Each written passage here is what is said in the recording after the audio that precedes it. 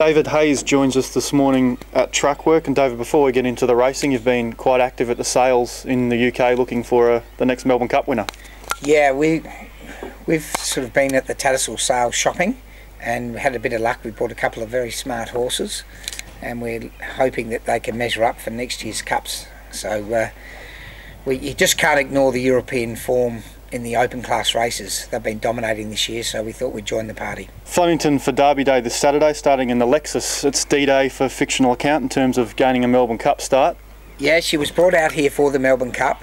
I'd forget she went around, didn't go right in Sydney last start, but from barrier 1 on a good track at Flemington, with a light weight, I think she's a terrific chance, much better than her odds suggest. And what did you make of Gatewood's win in the Geelong Cup? Very good, but it wasn't really a staying test. He showed very good acceleration. He's the logical horse to beat in the race. Okay, race 3 is the Wakeful. 2 potential chances there, starting with Mama's Choice at 26 to 1 with Sporting Bet. Yeah, look, Mama's Choice, all her runs this prep have been very good except for the Guineas, her last start. So we've put the blinkers on, we've tied her tongue, and we're hoping for a much better run. And she's bred to run 2000. And Maritib, 35 to 1 chance there with Sporting Bet. Hard to believe she's still a maiden and you're throwing her in the deep end here. Yeah, she's a little bit like our Zora a couple of weeks ago. She's raced consistently all prep, never run a bad race. She's drawn a good barrier for the first time. She's at 2,000 metres, which she's been crying out for. And I think she's at terrific each way odds.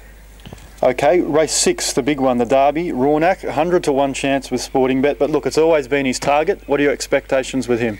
Yeah, he wouldn't have been 100 to 1 if he didn't miss the lead-up race. He's a horse that needs a mile and a half and his first time at it. A lot of these horses will be unproven at the mile and a half, but I'll guarantee our horse will run the mile and a half right out. He's a horse that needs to find his feet and then he will unearth a big finish. I'd rate him a 20 to 1 shot, not a 100 to 1 shot. Okay, now Sporting Bet's Bet of the Week time, $100 free charity bet. Out of those 4, where do you think would place the 100? There's a lot of value out there at the moment. I want to have 50 on my old favourite Maritib, who keeps getting beaten for the place, and then I would like to have 50 for the place on Rawnak at the hundreds. Okay, definite value there. On Tuesday, Cup Day, let's start with your tip. Assuming that fictional account doesn't get a start, who would you select in the Cup? I like Americane. He's had bad luck for 12 months, but that could be the good luck because he's missed the penalties. He proved last year at 58 he could carry it. His Caulfield Cup run was as good as any run he's done in the last 12 months, which tells us he's in great form. Dunedin, a clear danger.